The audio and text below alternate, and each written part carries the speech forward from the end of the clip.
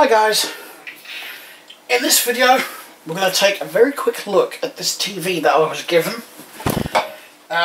It's Technica brand, it's about 13 years old, and it was my stepdad's, but he gave it to me because he's now got a replacement and this has got an issue with it anyway. He says it takes ages to actually get this to turn on. So let's hit the power button. Is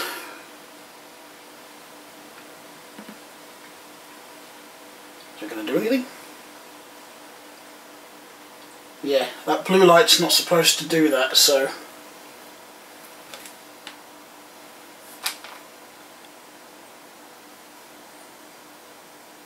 My PC seems to be doing something.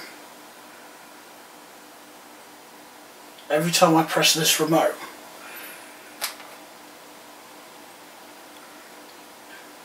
Yeah. It's sort of power cycling from the looks of it. I don't want to get into the actual repair, I just want to have a look.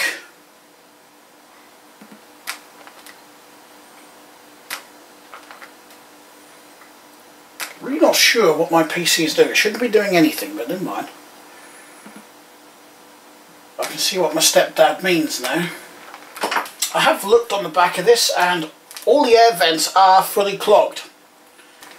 Well, I'm not going to stand here for 40 minutes trying to get that to bloody turn on, because he said that's how long he's tried at one point to get this to turn on. But like I said, he's got a replacement anyway, so he gave me this, you know, he's got to throw it out. So I thought I could make a video with it.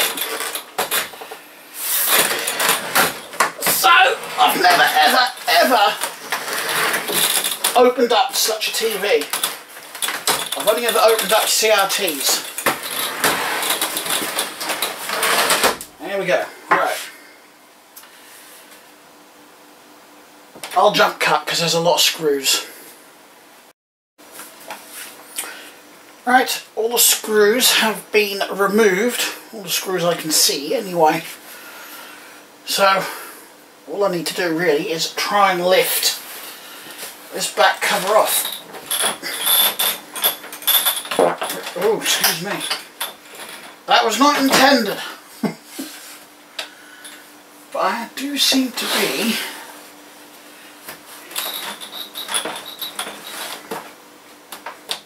two more screws. There's arrows next to them as well. Oh, for God's sake. Rank screwdriver.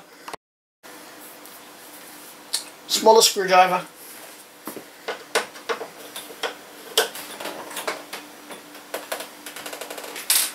Can't see no more arrows. Aha, there we go. Right. Get that out of the way. Ew. Bingo. I've already found a problem. Just like I thought. I could fix this a piece of cake. I'm going to give it a damn good clean as well. And, I wasn't kidding when I said the vents were a little caked in muck. Right, so that needs a clean. I'll bring you in closer in just a moment. Because what I was looking for, and what I was actually suspecting, we've got a kamikaze moth in here, was some bloated capacitors, and I've actually found one, which has also leaked a little bit as well. So with some cleaning and a new capacitor, I actually reckon I can get this working. So I'm gonna have to take you off the tripod, I think, to get you close enough and at the right angle. I'm not a bloody hawk moth, are you? You're big enough.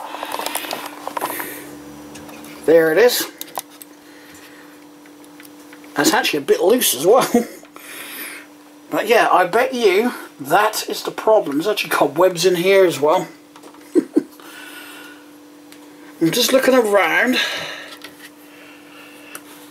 Gonna have a look at a few others to make sure the others, that one I'll probably replace as well because it doesn't look brilliant. It started to bloat, and to be honest, if I'm going to replace this one, which is clearly gone, I might as well do the one that doesn't look too good as well. Yeah, they're alright. I'm not surprised that failed. I mean, look at the crap on here. So, my next job is to remove the power board. I don't think there's going to be anything on it. There's only 2 boards. 3 boards if I count that, which is probably the screen light driver, the backlight driver. That's all your inputs and outputs and whatnot puts. So yeah, I'm pretty confident with the replacement capacitors I could get this working. Right, let's just bung you back.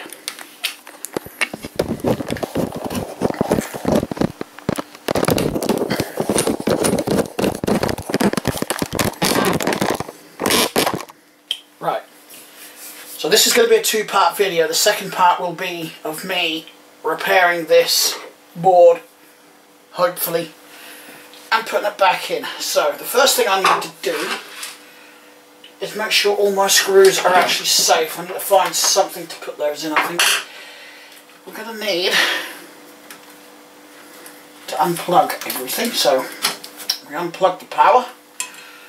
Doesn't matter about that. It will only connect on the right way, so I'm not going to plug it on backwards when it comes to that. It's the same with these. There's actually only 3 cables on this. There's the mains coming in. There's this one, which is going to be the power distribution for this. This one, which I'm convinced is for this, which is for the screen driver and whatnot. There's a bit of a cable clip there. Unplug that, and this should just unplug. Same with this one. So I've got all 3 cables unplugged. Like I said, they're not going to get mixed up because, well, that one's not going to reach all the way over here anyway. And that's a different sized plug to that one. So, no chance of mixing things up. Please tell me they're Phillips screws.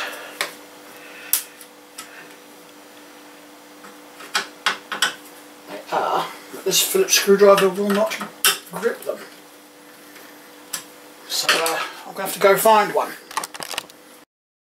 Ha! Got my old faithful blue and yellow screwdriver here. Organised as ever, aren't I?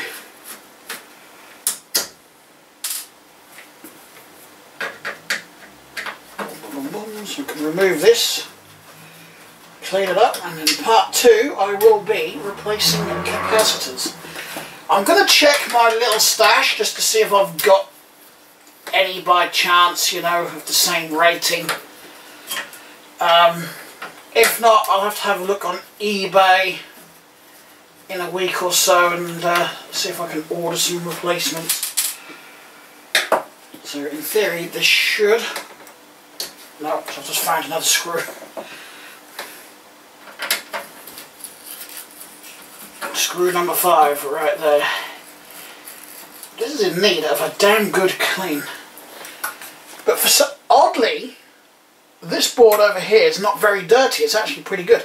It's the power supply that's caked in muck, which wouldn't have done it any favours, to be honest. Right. Oh, hang on. Okay, so there's 2 here that I'll replace. They've started to bloat. I thought there was 1, but I'm going to replace both of these and that one and give this a good clean. There's no cooling fans in this, so I have no idea how this crap got in here. I mean, look, it's just all on this side as well. It's like, ugh. Yeah, those are the only 3 capacitors I can see that are definitely gone. And going by the symptoms, as you saw as well, the power cycling, I'm convinced that this is the issue, so I need to clean those off. I'm not sure I'm going to... I don't want to take them out if I can help it. Just so I know, you know, where to put the replacements. Mind you, if these two are the same, then I'll know where to put the two. I think I am going to have to take them out because I can't read that. 105 degrees. Come on, it must have the rating on it somewhere. What about this thing down here? Has that got it? I don't think they're any known brand. Actually, I think I'll just take the soldering arm to them and Uxon? Luxon? It's a Luxon capacitor. Never heard of it. Well, this t-shirt was white. Okay.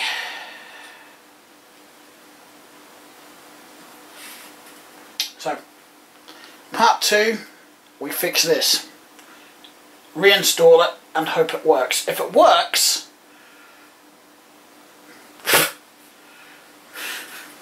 every time I shake it, look. I'm not sure if that's coming up on the camera, but there is lots of muck just flying off this.